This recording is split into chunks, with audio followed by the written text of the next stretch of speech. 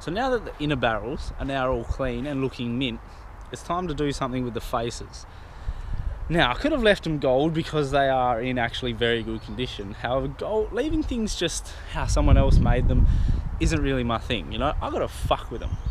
So the first idea was to go the Tiffany blue. To get them powder coated, I looked into it with a mate. He said it was more than doable, that's for sure. However, I would have to outsource the actual material for the powder coating. Now, that's something I didn't really want to do, and I did feel a little bit bad, just a little bit bad, about fucking with the gold.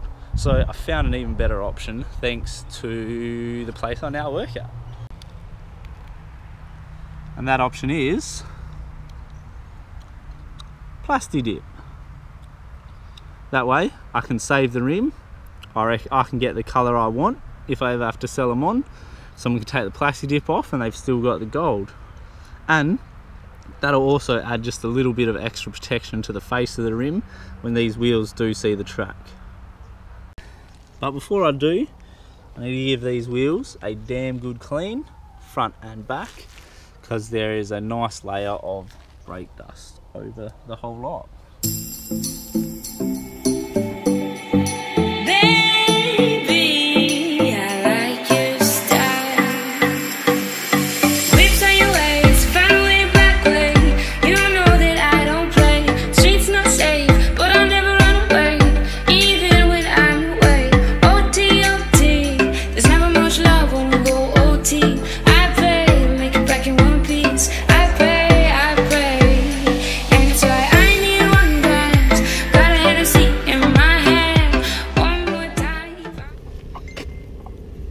So here's what we're dealing with.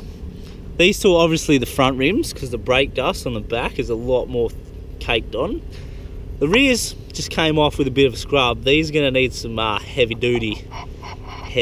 fucking duty shit. So I might get the steel wool over, give it another coat and see how we go. Okay, so it's a pretty nice day. I'm going to risk it. I'm going to try and paint them outside. Hopefully nothing falls into it. Give it a shot.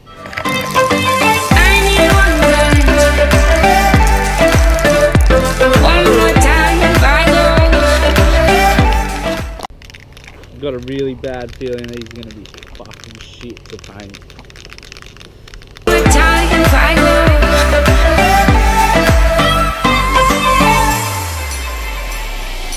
Strength and guidance, all that I'm wishing for my friends. Nobody makes it from my end. I had to bust up the silence. You know you gotta stick by me.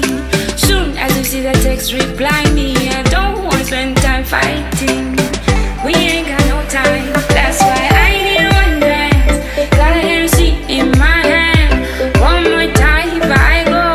Higher power taking a hold on me. I need one dance. So that was 5 coats. I'm not exactly happy with how it turned out, but yeah, we'll just let it dry, see how we go, see what it turns out like once it's all cured up. And yeah, before I do any more, because I don't really want to be wasting time and effort if it's just going to turn to shit. So not fucking happy. So you guys ready to see how these things turned out? Well, there's those two. They're not painted, which should give you a good indicator of how well the other two went. This is the first one. As you can see, I try to blast it off, which is how it gets this sort of a textured effect while it was still wet. Didn't quite work. Not looking forward to cleaning that one. Then there's this one. Yeah, now this is the one I did everything properly. I miscoated it. So I did the light first coat, and then I applied my 4 heavy coats. And now, from the camera, I bet you're thinking, oh, that turned out pretty alright. And it did. It did turn out alright on, say, the flat faces here. But, as you can see just there, it just doesn't quite take. And then there's a big puddle where it just didn't take on any of the edges, and then did this around all the rivets, and then every